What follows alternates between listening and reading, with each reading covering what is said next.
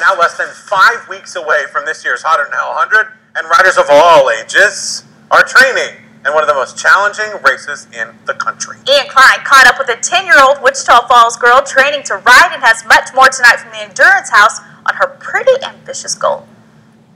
That's right, guys. Now, I'm actually on one of the trails that Melanie and her father have been training on. Now, get this. This is not even Melanie's first Hotter Than Hell 100. This will actually be her fourth. Last year, at 9 years old, she completed 75 miles. And this year, she tells me she's going for the full 100. It is guaranteed to be the challenge of a lifetime for 10-year-old Melanie Montgomery, who is training for the full 100 miles of the Hotter Than Hell 100. She says the goal came after she completed 75 miles in last year's race. I felt like I could do like 63, like 80 miles now. Since I've done a very long distance, I feel like I could do more long distances. But she won't be riding alone. Melanie has been riding alongside her father, Robert, ever since she had training wheels. I don't like to be like a lazy person, so it looked like it was really hard and it had a lot of goals in it, so I looked forward to doing it, and now I'm doing it right now. I enjoy riding with her. It's always entertaining. I wasn't sure if she would actually do the 75. I kind of had to talk her into it. Personally, for me, my goal was to at least get her to 53. My thinking was if I get her to the 53-mile mark at that rest stop, that she'd be able to finish it. 20-something miles an hour, Kristen McGrath. This is your competition, not me. Her.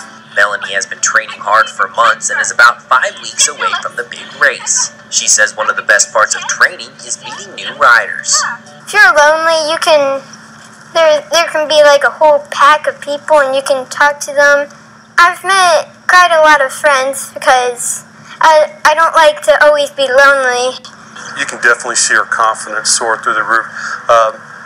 She doesn't pay attention how fast she's going, so when she's talking to other riders, you know, she may 1 minute be riding 10 miles an hour, and next thing you know, she's riding 15 miles an hour, and she doesn't even know it. She's, you know, having a nice conversation with other people. And then this year especially, we've actually had groups that formed up behind her and paced behind her. And as for Melanie, she can't wait to cross the finish line. It's going to be very, very amazing, more than ever. Now, I had the chance today to talk to a few riders, and they tell me Melanie's actually an inspiration to them because of her passion and drive and all the training she's been doing to make sure that she crosses that finish line and completes the full 100 miles. And guys, I'll tell you, I really think she's going to do it. Reporting in Wichita Falls, Ian Klein, News Channel 6. Cheering her on indeed. Melanie's father says he would love to see even more kids get involved in bike riding, and reminds everyone that registration is still open for the Triple H, and that will continue through August 20th.